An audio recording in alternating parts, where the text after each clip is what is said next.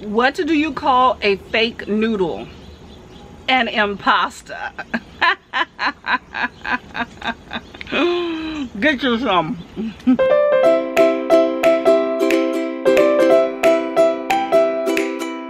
Hello, my party people. This is Courtney. Welcome or welcome back to my channel. As you can see, I am outside in Mother Nature, my favorite spot to be in the summertime. I got my neck cooler on and I got me a nice drink. Now this is just seltzer with some pop and bubble, you know I like those, and some frozen grapes. So ready to get started. Now, as you know, I do product reviews and I do book reviews. So I figured I would kind of mix and match because I am still reading some books. But first off, let me show you my nails. I was fortunate enough to get these. This is like the French manicure. They actually came short like this, which is awesome because your girl cannot have a long nail. It bugs me. So this is called Melody Susie. Don't matter. It's a press-on nail. They're short, really, really cute. I enjoy these. It comes with a little adhesive here, but I'm not about that life because these things do not stick. I only need them to stick for like a day or two. So I normally just use this nail glue. You brush it on instead of that little one where you squeeze, and bam, I got some nails for the day. Love it, love it, love it. I also got these little jerky sticks, which are cool. This is called Snack Mates. I got chicken and maple. I got some pizza. Sorry, it's backwards. I'm filming on my cell phone. Chicken and apple, and not sure why this is in a bag, but this is turkey. So you got some free range going on, free of antibiotics and hormones. Yep, all of these are that. So more of a natural stick. Now, what I think is very curious about these is that it says each of these, which comes with 5, 2 sticks is a serving of 50 calories. So it says the whole container is 130 calories. How you get that math, I have no idea, but I'm gonna let that one go. But these suckers are actually really, really good. I enjoy it. Well, and it's free. Not gonna go wrong with that. I eat beef, but I try not to. Anyway, so a book that I already read is called Summer by Honesty Price. Now this book is actually 5 intertwining stories set in 2020 of Black love from different perspectives, which was really, really good. This book has enemies to lovers. It has friends to lovers.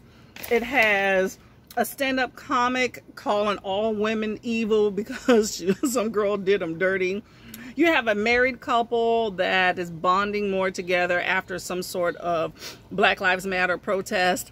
And you have some good old-fashioned dick-in-a-box made on a 3D printer.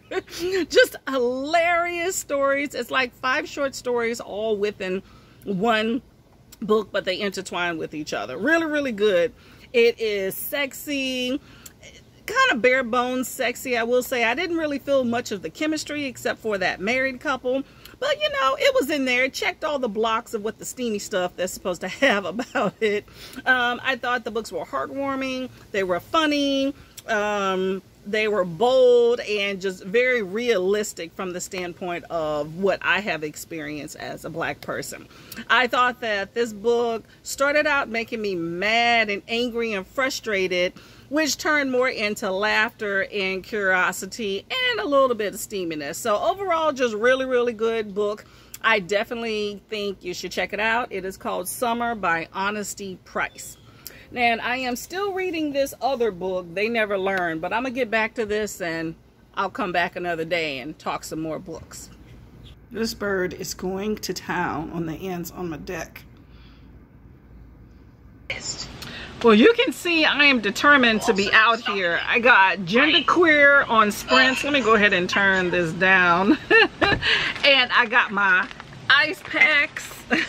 I got this one and I got some iced tea. Ready to roll.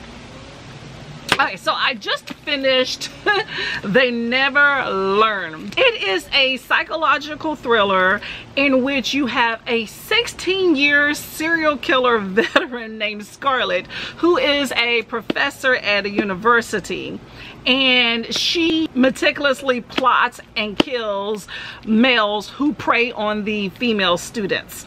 And while she is in the midst of plotting her next murder, there is an investigation into the apparent suicides on campus.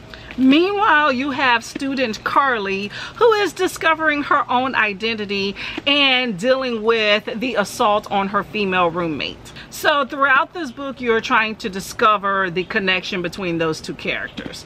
Really good book. I rooted for this killer. Generally, you're like, I want them to get caught, but I think that the guys that she murdered in this book definitely deserved it. I enjoyed the journey of self-discovery for Carly and how she's getting woke to how men do tend to prey on females, not just in college campuses, but in real life. And I think that's just all too much of a reality, which is sad. I love the back end love story, and I think it's nuts how students now call professors by their first name. When I was in college, it didn't go down like that, but I definitely enjoyed this story. Now I'm sweating my tail off. Okay, I'm gonna go see what else I can get myself into, and I'll be back. So I'm back, and before I tell you about the books that I read, look at these cool little butterfly clips. Gives you a bit of an ethereal feel. I think these will be great for an event. Really pretty, but they make some noise. Now, the last two books I'm going to talk about is part of a series called the Fallen Angel series by M.L. Sexton. Now, this is currently a duology, but I think there's some other books that are going to be written later on and added to this series. But right now you have Demon Time and Hell Hath No Fury. Now, this is a dark fantasy that was very good. Now, in these books, you have bad boy fallen angel Hezekiah, who now owns a ranch in Texas. And then you have half nymph, half fairy Farah, who is a virgin slash now on my whole game soon as she meets Hezekiah. And as they get to know each other and of course get their groove on, because this is a sexy fantasy, then you have them trying to help maintain that balance between good and evil when you have Lucifer and you have Hades and some others, demons, angels, and some witches that are trying to get this ultimate power source in order for them to control the world.